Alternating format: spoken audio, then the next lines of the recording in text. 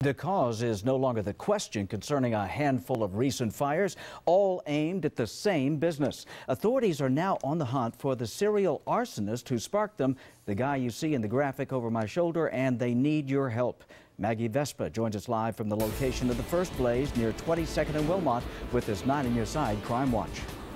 That's right, Guy, and this is the latest in a long history here. Owners of K42 Tattoo to date are the victims of 3 major fires at their 2 locations, including this location behind me. You can see it's still boarded up. The first fire came in 2008, the second and third just in the last month. All 3 have since been deemed arson, and tonight both the owners and TPD want the person responsible to pay.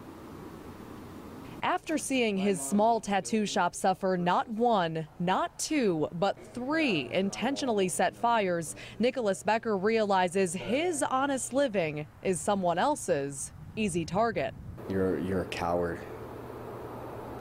You're an absolute coward. The coward taking aim? Police peg this man. Caught on Becker's own security cameras, he is believed to be the one responsible for the last 2 of 3 arsons, a streak that started in November 2008. I seen all the charred, items, our paintings, all the work that we put into it. That is heartbreaking. Following that first fire, Becker was bent on bouncing back, reopening this location and adding a second near Speedway in Alvernon. But last month, a devastating double deja vu. It's broken my spirits. First, December 7th, an early morning fire sparks at the Speedway shop. 3 weeks later, blaze number 3, again at 22nd. Investigators deem them all arson, and this time, their sights are set. Think about it if you were in their position.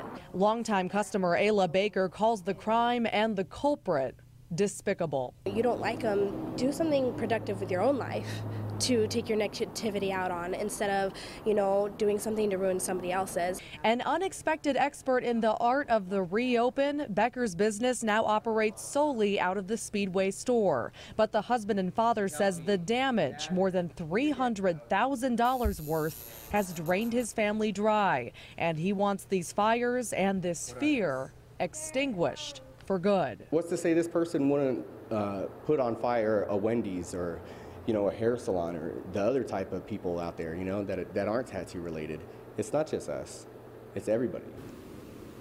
And TPD describes the man that you saw in those photos as a Hispanic or Caucasian male, approximately 6'1", 200 pounds. He may be driving an older model pickup truck. Anyone with information on these crimes asked to call TPD 88 Crime, or you can call the owners at K42 Tattoo. That information will be up on our website, KGUN-9.com, in just a few minutes. Now, this person is obviously going to a lot of trouble to target this business. Do the police believe there's some kind of connection there? Guy, police and Becker both do believe there is a connection. They believe they may know who may be behind this, but this is the key part. They don't think this person is acting alone, and that's why they want the public's help tonight. Okay, Maggie, thank you.